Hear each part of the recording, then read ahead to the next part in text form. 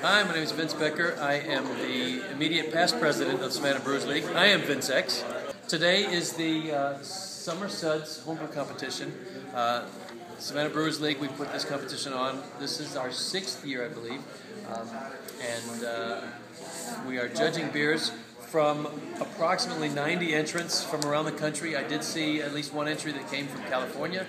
I know there's some stuff that came from the Northeast. We had roughly 265 entries in all sorts of different categories. Everything on the homebrew calendar except meads, which we judge in the spring in a separate competition. We will finish up today and select the best in show.